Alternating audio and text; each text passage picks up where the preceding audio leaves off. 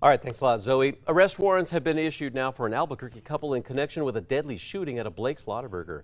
According to an arrest warrant affidavit, Brittany Senna was picking up her daughter from the girl's dad that was in the restaurant parking lot near Coors in Arenal yesterday.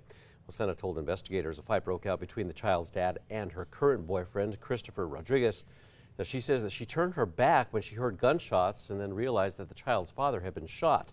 The couple then left, but were questioned later by investigators who learned of the exchange. Rodriguez is being charged with an open count of murder, meanwhile, and child abuse along with tampering with evidence. Meanwhile, Senna is now charged with child abuse and tampering with evidence.